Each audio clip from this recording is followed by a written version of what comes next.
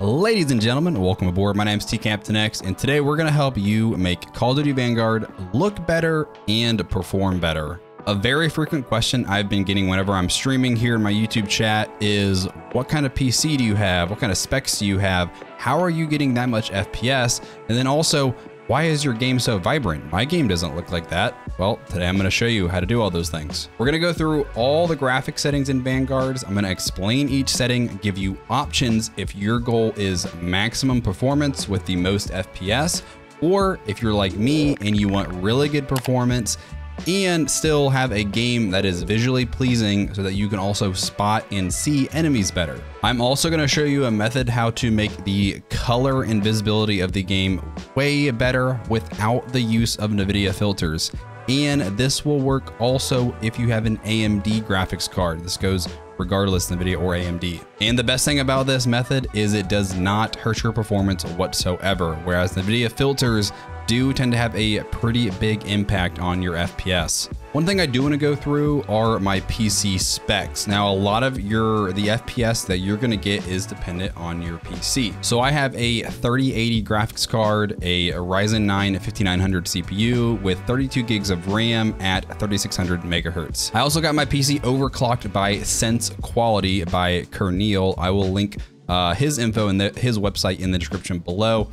If you want the maximum performance out of your PC, I highly recommend looking into this. Even on my computer, which is pretty high end, I saw a drastic improvement in my performance after having it overclocked and optimized by Sense Quality. I've also learned a lot of information that I'm going to be using in this video from Kernil and Sense Quality just by following him on Twitter. So I recommend maybe checking him out because he's a pretty smart guy. And by the way, I do cover various Call of Duty settings, tips, and loadouts on my channel here, as well as live streams here on YouTube. So if you're looking for any of that, make sure to subscribe with notifications on. That way you know whenever I post a video. So we're first going to start with graphic settings. So let's go to the display tab first and cover this. For display mode, the best setting is actually going to be full screen for maximum performance. However, I'm on a multiple monitor setup. I like to go in between Discord. When I'm streaming, I need to be able to get to my YouTube settings, things like that. So full screen borderless is what I do. I really do not notice much of a performance impact by doing this though. If you're in borderless, this is going to lock at auto, but this should be whatever your display resolution is. So I'm on a standard 16:9, 1920 by 1080 monitor. This will depend on your own monitor though. This is my main gaming monitor. For the refresh rate, this is going to be whatever your monitor's refresh rate is. Make sure this is to the max of what it can be. I have a 240 hertz monitor. For whatever reason, it like rounds down, but just make sure this isn't way lower than what your monitor is capable of doing. If it is lower, you probably want to go into your graphic settings or your monitor settings, either in your NVIDIA control panel or your AMD panel, and make sure this is set to the max refresh rate. I highly recommend turning VSync off unless you're experiencing a lot of screen tearing. So screen tearing is basically what it sounds like. It is where the frames kind of don't line up and they will kind of get off sync. VSync though does cause an input delay. It actually says it right here, causes some input lag. So only do this if you're experiencing this tearing. For the frame rate limits, this is important to kind of save your GPU a little bit. For gameplay, I max mine out. I want it to go as high as possible. However, in the menu and when it's out of focus, I have this to much lower. That way your GPU is not working overdrive in the menu where you do not need those maximum frames. For aspect ratio, you should be fine to just leave this to automatic.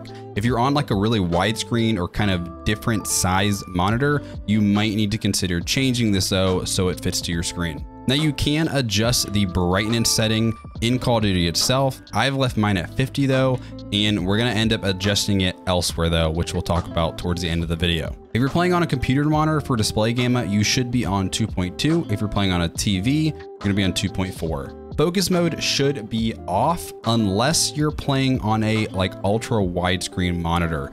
This is for if you're not going to fill the entire screen of your monitor. This can set like an overlay outside of the game.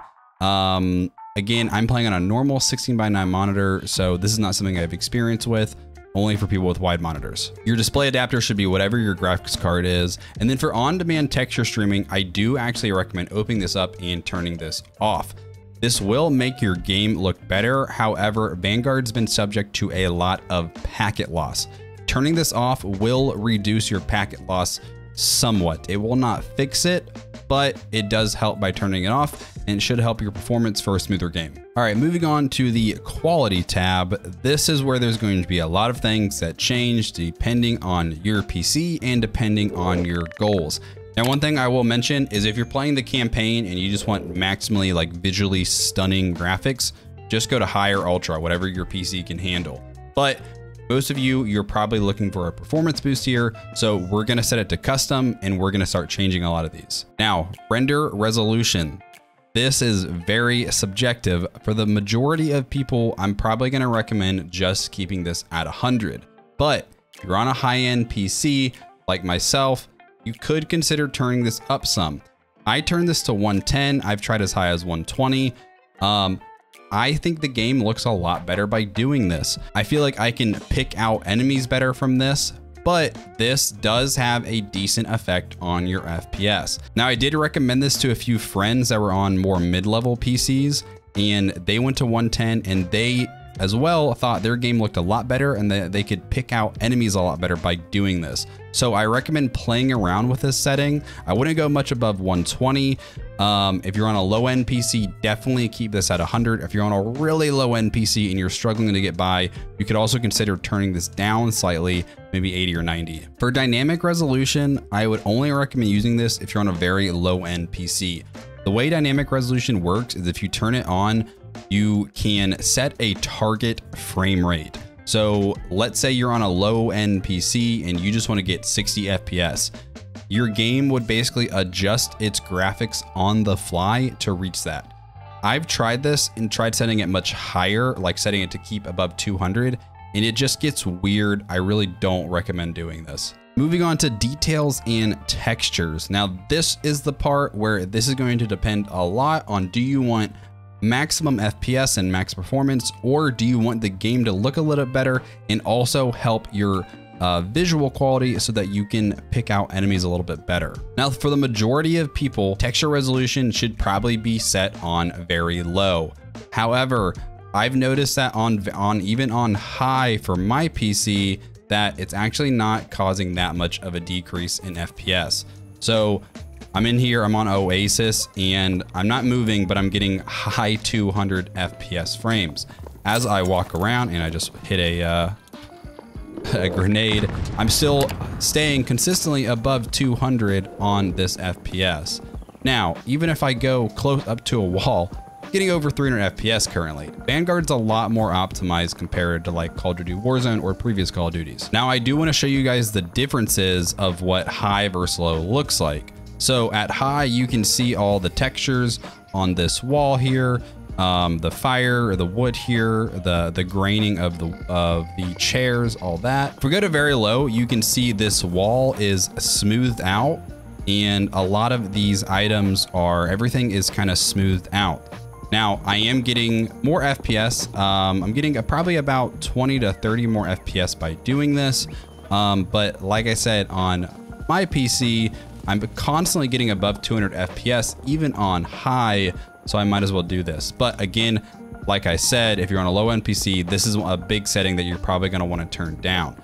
Now, the reason I keep mine on high though, is I feel like I can pick out enemies much better when it's on high because I feel like they stand out from the environment.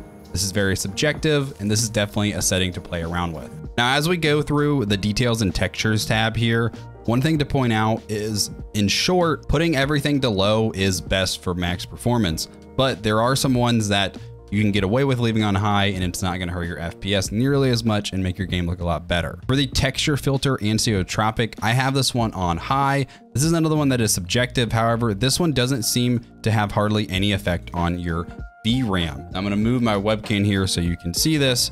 So if we go to the texture resolution, this has a massive effect on my VRAM. I have plenty of VRAM though, thanks to my graphics card. But this has no effect. So the general rule of thumb is if it has no effect, it's not going to hurt your FPS or affect your FPS as much. What this setting does is it makes things at an angle basically look better. Again, I think when this is on, you can pick out enemies a little bit better when they're against like an angled wall. Particle quality level has to do with explosions and things like that. This has a low effect on your VRAM. I've left this on medium. I really haven't noticed too much of a difference with this setting, so you can really do whichever you want with this one. Particle resolution though is a different one. For whatever reason, if you put this on low, this can make certain objects in the distic appear almost like staticky. So this is one I do recommend leaving on high though. And even though it is a medium effect on VRAM, I really have not noticed very much at all of an effect on FPS with this. Bullets, impacts, and sprays is totally personal preference. This has really no effect on your FPS. I like to be able to see where the bullets hit on the wall. However, if you remember from like Warzone where people would spray the bodies, like the spray paint images of bodies on walls to trick people, if you turn this off, that will get rid of that. So it's up to you. Shader quality I do have set to low. Typically anything that involves lighting and shadows has a bigger effect on your performance, so I do recommend keeping this to low. Tessellation I do have off. Personally, I don't actually notice much of a difference for this, whether it is off or on, but for best performance, it's usually good to just keep off. For these three, for the level of detail, these ones you want on the max or highest setting. This is really gonna help you pick out enemies at a distance. So level of detail, distance range, keep that at long. Nearby level of detail though, really, I did not notice any difference on performance, so I just kept that on high. Again, if you need max performance, just turn that to low. Distant level of detail, again, keep this on high. It will help you pick out enemies at a distance. Clutter draw distance has to do with things like foliage, so like bushes or a lot of grass.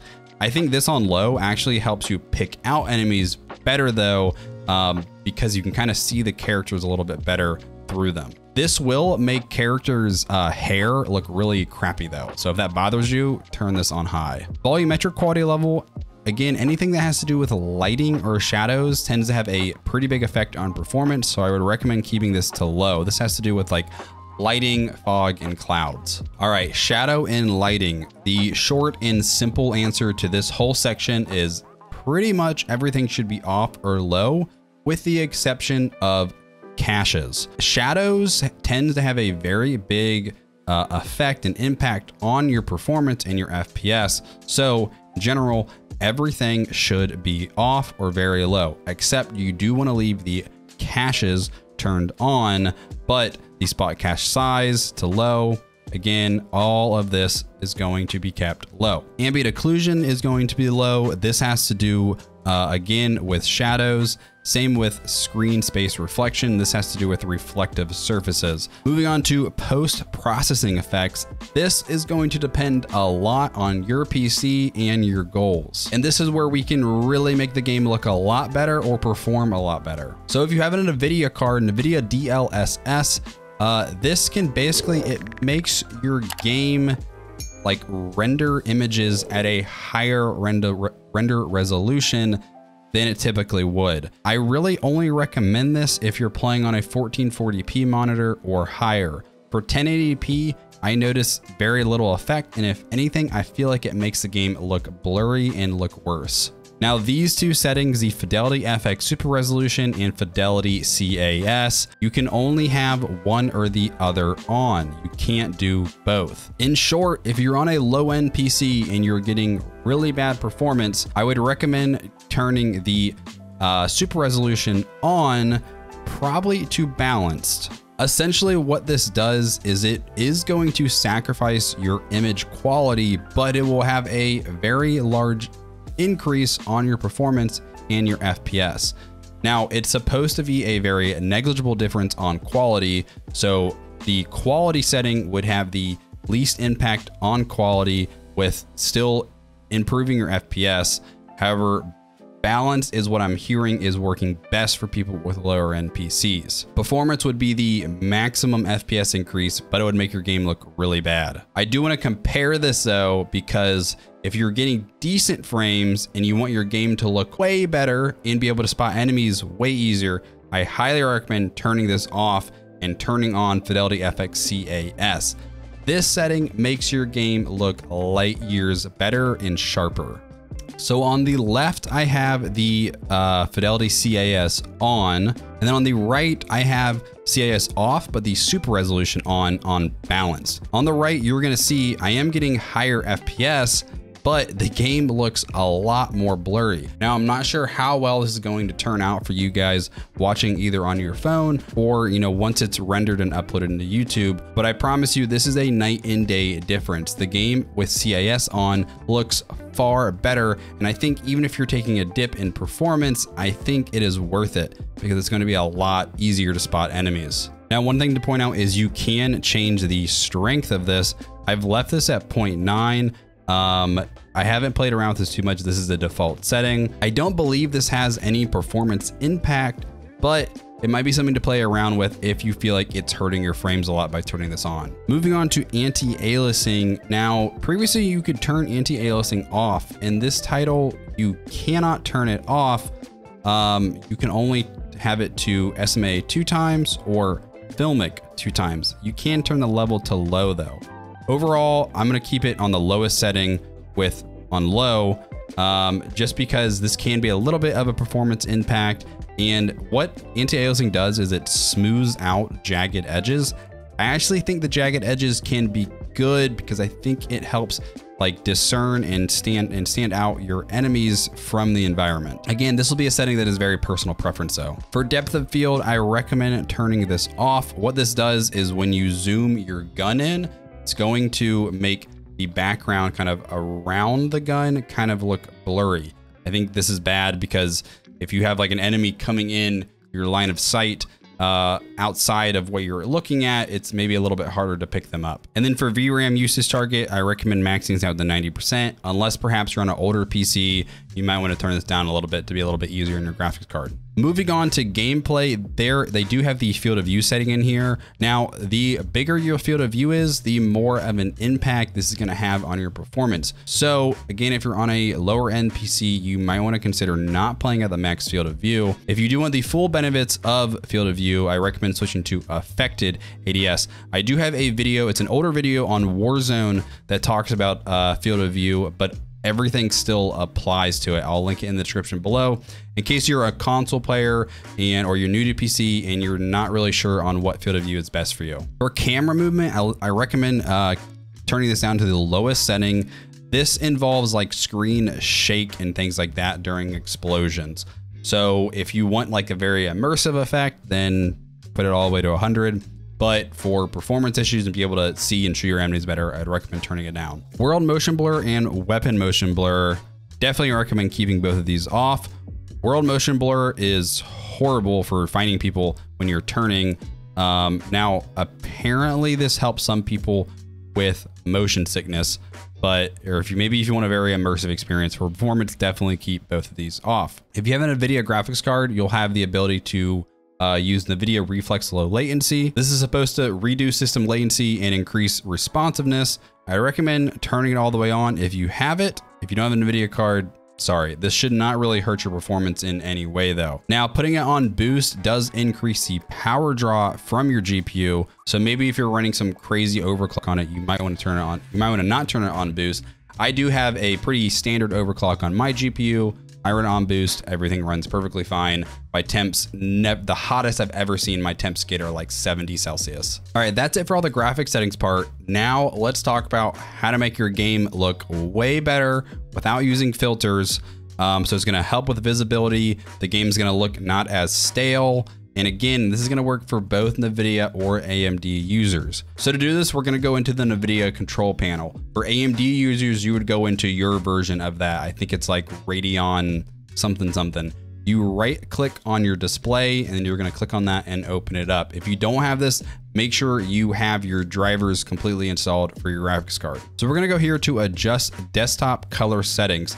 For AMD, again, you're gonna have something similar to this. It's just gonna look a little bit different. And this is kind of where the magic happens. You can essentially do what filters do all from right here, but without having the performance impact. This is very dependent on your monitor and your personal preference. These are my recommended settings. I've turned my brightness up slightly to 55. I've turned contrast up a pretty decent bit to 65, and I've turned the gamma down just slightly to 1.4. For digital vibrance, this is what really makes the color pop. Now I'm gonna put this to the side and I'm gonna drag this down. So if we go all the way down, it's like black and white. If we crank it up, it looks super saturated. 80% has been really good for me. I'm playing on a TN panel. It's an Asus 240 Hertz monitor. The colors are not super vibrant on this panel. So I have mine pretty high at 80%. But if you have a really good monitor, especially you're on like an IPS panel or something like that, you might not need to go quite this high. Now for hue, I'd recommend either staying at 0 or going slightly up. I think on Warzone, I was playing at 7 because Warzone has even worse colors than this. Vanguard seems to be a little bit better. What turning it up, it's gonna brighten your game slightly and make it a little bit more yellow tinge. So if I go, you're gonna see as I go up, it gets kind of yellowy green, then it goes into the different colors as I go farther. So again, I'd say 0 or slightly, maybe I'll go like 4 and play around with that for a little bit. Now the other thing you can do outside of the NVIDIA control panel is on your monitor itself. So on like the back buttons or little side buttons of your monitor, you can go into the brightness and contrast settings there. On my monitor, like I said, my colors are a little flat on this monitor. So I have both the brightness, contrast, and saturation all turned up a little bit. Now for my NVIDIA users, I will cover my control panel settings. These can play a pretty big impact on your performance as well. For my AMD guys, I'm sorry. The good thing though is AMD is actually getting a lot better FPS on the newer graphics cards, at least compared to NVIDIA, if you're playing on 1080p. So I'm just gonna quickly scroll through these. This is something that I am not an expert on, to be completely honest. I've researched this and gotten recommendations through other people, the main person being Kernel from Sense Quality. Again, just pause if you need to see any of these, but this is what I am currently using for my NVIDIA control panel. So yeah, guys, that is it. I hope this helped. Again, a lot of this is very subjective depending on your own PC. If you have any questions, please let me know in the comments. I'll be happy to try my best and help. And again, if you're looking for other settings videos, I have several on my page already, and I'll be doing more in the future. So make sure to subscribe so you don't miss out on those, and we'll see you guys in the next one.